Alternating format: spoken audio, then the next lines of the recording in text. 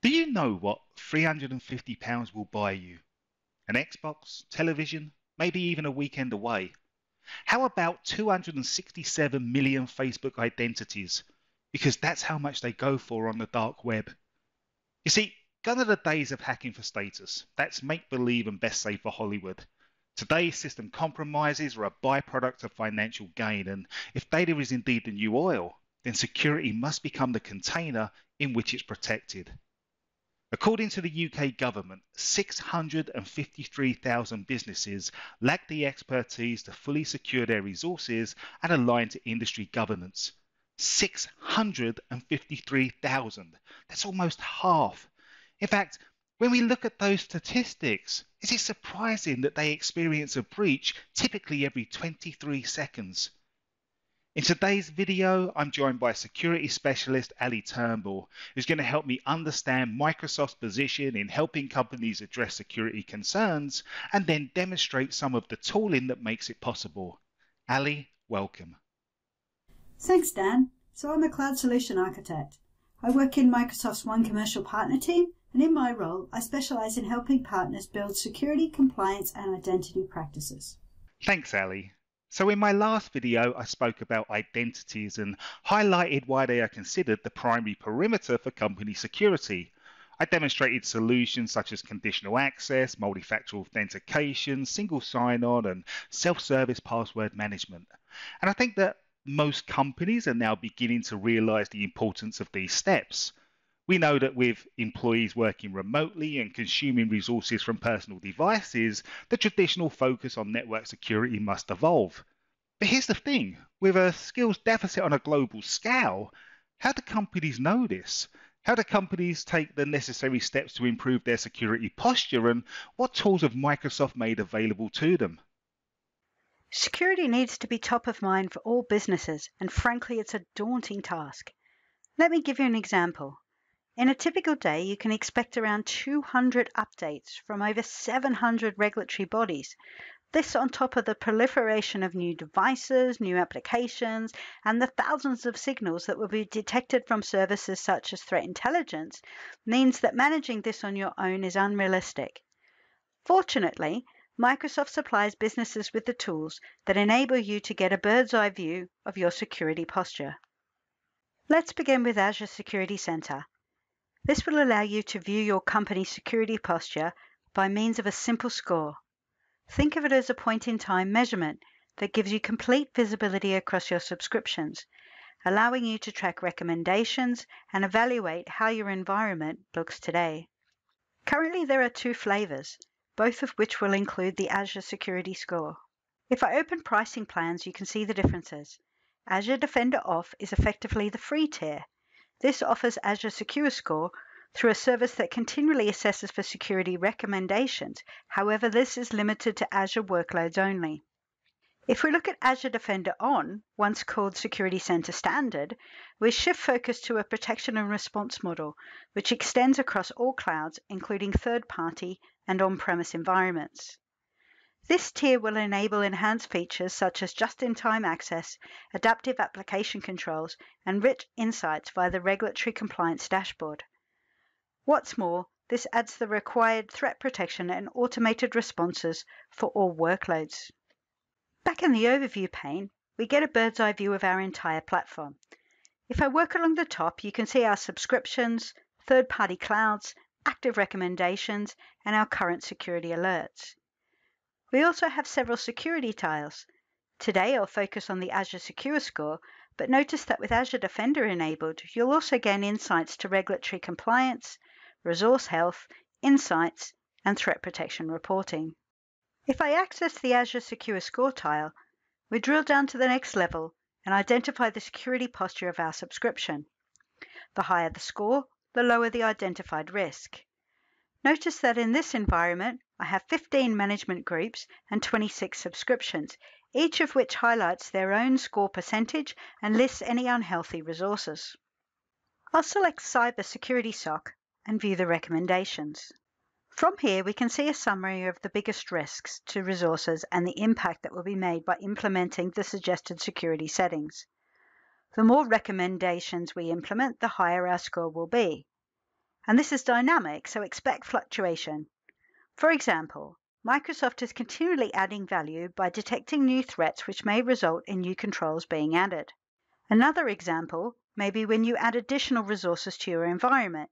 These will be evaluated against security controls, and if best practices are not observed, then scores will decrease.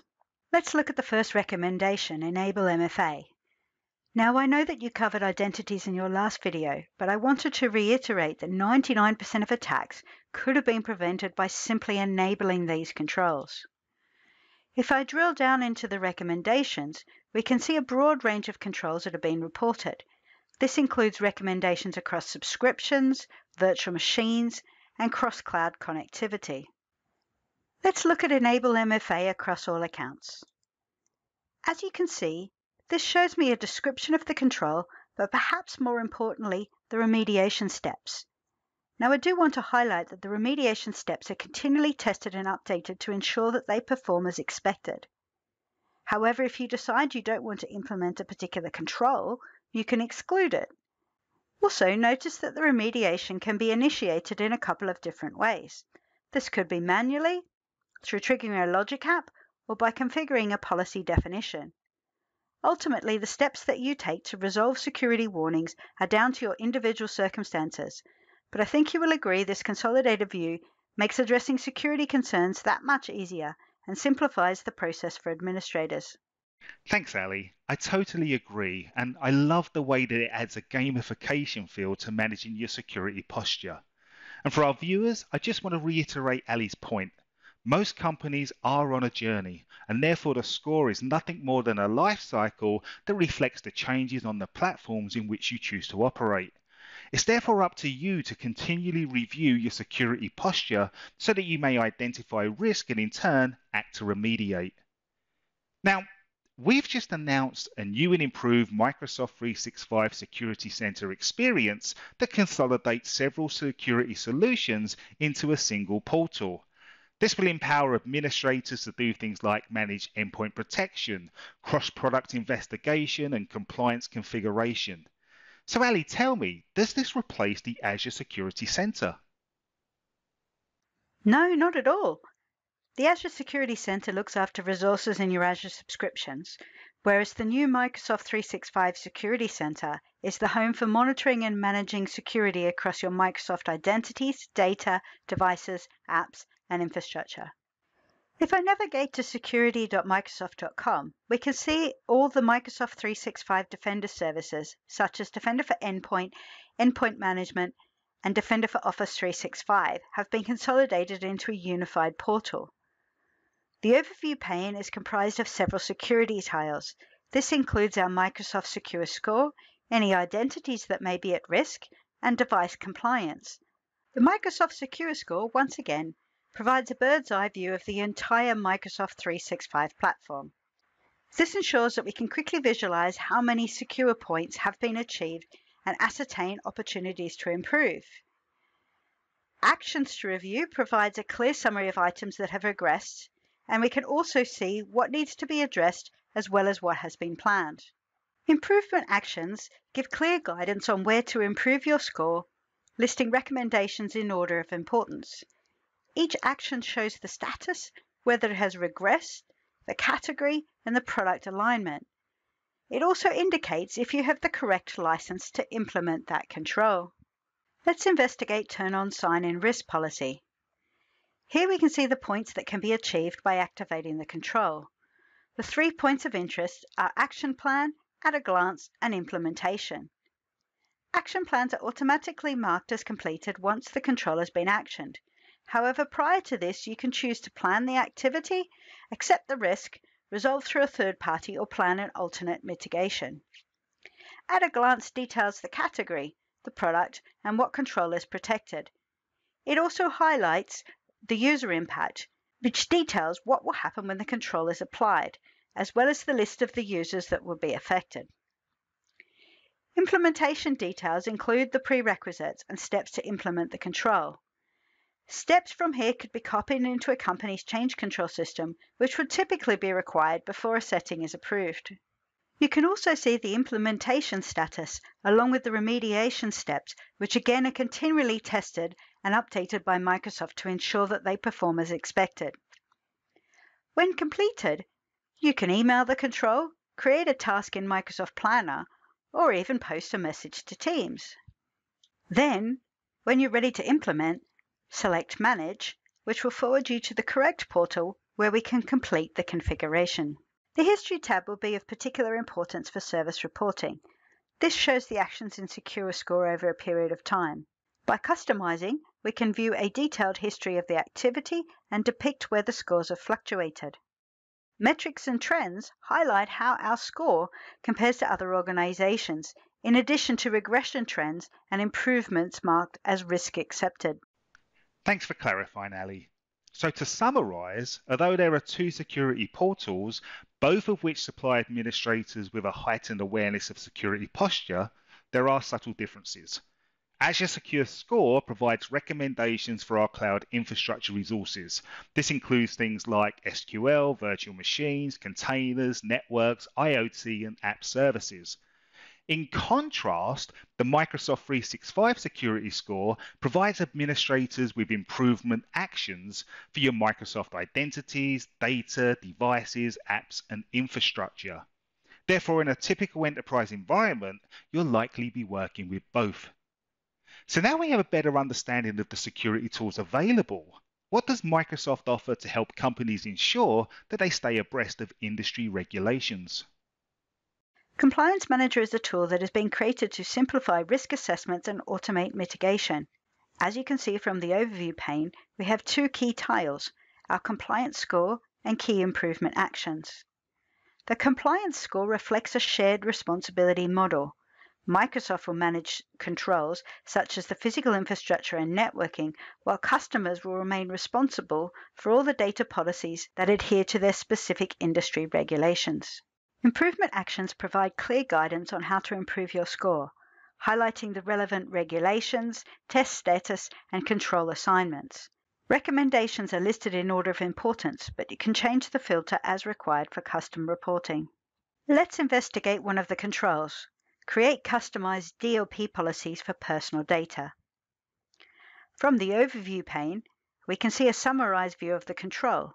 This includes implementation and test status, points achieved, and to whom the control is assigned.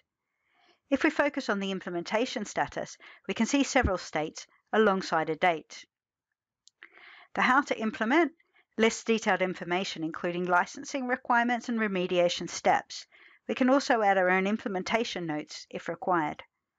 Finally, when we are ready to complete the configuration, we simply click Launch Now to be redirected to the correct portal. Testing provides a change control function, allowing you to enter notes, dates, and a status. Standards and regulations will detail the control, family, and the regulation. And you can also update any relevant collateral that you may require on the Documents tab. Switching back to the main view, you'll notice the Solutions tab. This highlights different views that are sorted by specific compliance solutions.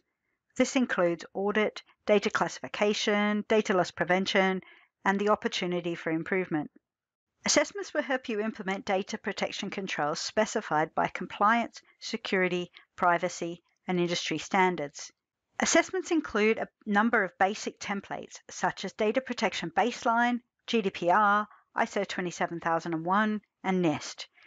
We can also purchase premium templates, including the templates aligned to each country. Furthermore, you can author your own templates. This could be from a sample Excel file or by extending additional templates with additional controls. In summary, Microsoft Compliance Manager helps organizations manage data protection and meet industry regulations by identifying needed control adjustments to reduce risk. Ally, thank you so much for joining me today. I think what's really resonated with me is the fact that even with the current skills shortage, Microsoft are providing the tools that will empower companies to both protect their intellectual property and ensure customer confidence. In my next video, I'm going to start investigating networking and look at the tooling that we can deploy to control network traffic and protect resources from unauthorized access. This will include network security groups, firewalls, DDoS protection, traffic manager, and monitoring. I hope you'll join me and as always welcome any suggestions that you may have. Until then, stay safe and thank you.